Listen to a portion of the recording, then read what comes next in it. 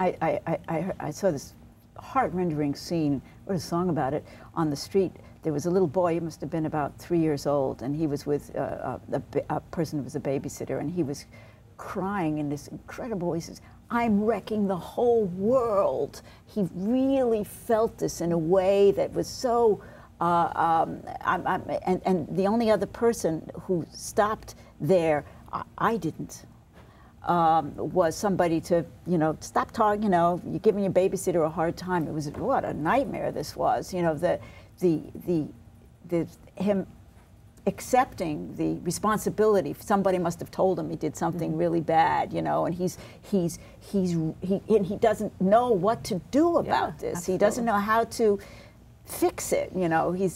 I'm just, you know, it's in me. I'm bad. I can't, you know. That must be something akin to what rape victims feel. Absolutely. When adults tell children these things that they are responsible, that they are bad, children do accept them when they hear them from the adults that are the most important people in their lives, especially when they're parents. And unfortunately, I think it does stay with kids if they don't get the help they need, if they don't see healthier relationships. And if I could just jump in on the international side, certainly when girls and of particular cultures, and I'll use the example of Muslim culture in Libya and Syria specifically, where their role in society is very much, at least as a girl, as being a virgin before she gets married. Marriage, virginity, sexuality are all tied up together. So if she's raped before she gets married, she feels that her life is over with. She will never marry. No one will ever marry her. The family might disown her. They might kill her.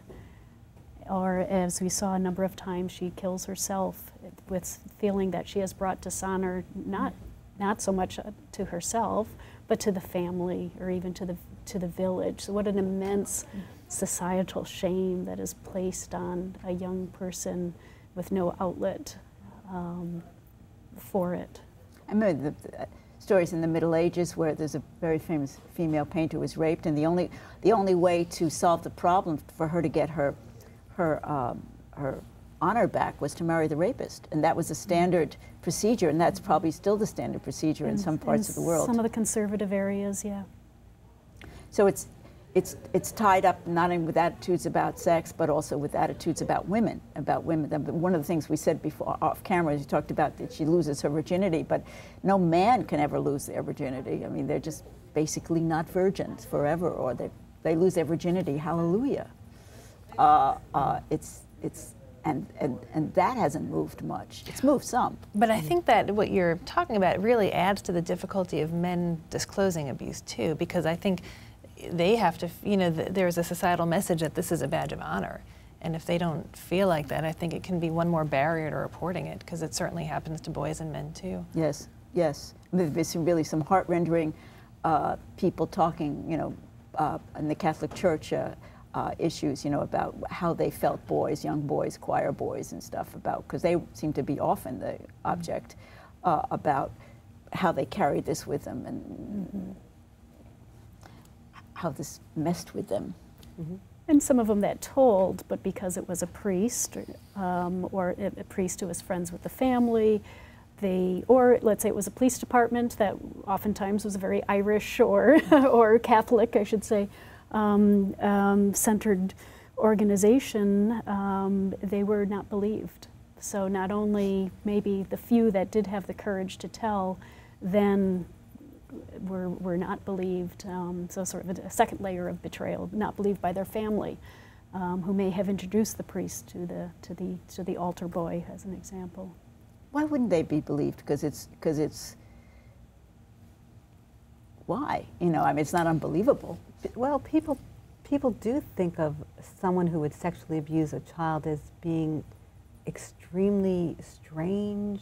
They don't imagine that it would be someone who they look up to, like a priest. So it is difficult to imagine. These are crimes that happen behind closed doors, in secret. You don't see them. So when you're told that someone has done something as heinous as sexually abusing a child, you're imagining a stranger usually. You're imagining someone lurking behind in a dark alley. You're not imagining the teacher who you respect or the coach who everyone loves.